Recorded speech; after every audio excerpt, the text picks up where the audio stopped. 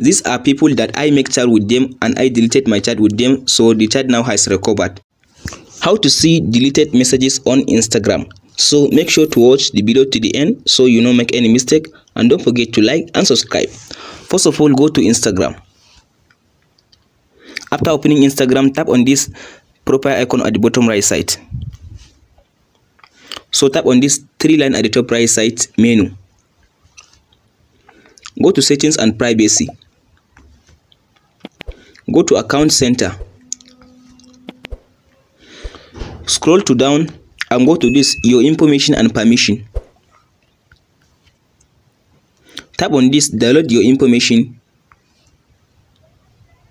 So tap on this request a download.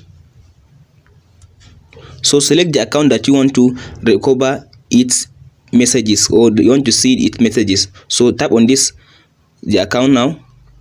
So here is the account in my case. So after selecting the account, tap on this next button. So now tap on this second option which says select types of information. So now as you can see in this list, go and select messages, this one. After selecting your messages, all you have to do is scroll to down and tap on this next button.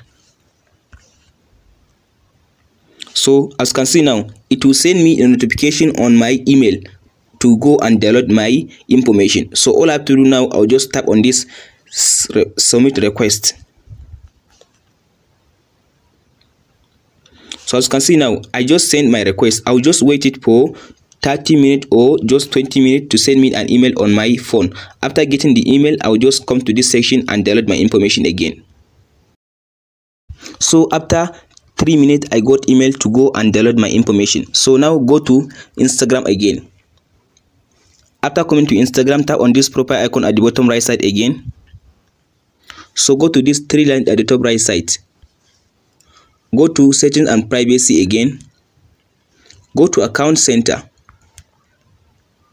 So tap on this your information and permission. Go to the download your information, tap on it. So under this download your information, as you can see now, it now give me a download button to download my information. So tap on this download button. It will take me to this option where it will ask you to type in your password before you download. So after you type your password, all you have to do, tap on this continue button. So by tapping on this continue, now as you can see, it just downloading my information. Now it download my information, tap on this open button. So select an extension to open the file. So all I have to do, I'll just go with this extension. So tap on this just once. So as you can see now, tap on this messages. So tap on this HTML file, chat HTML, tap on it.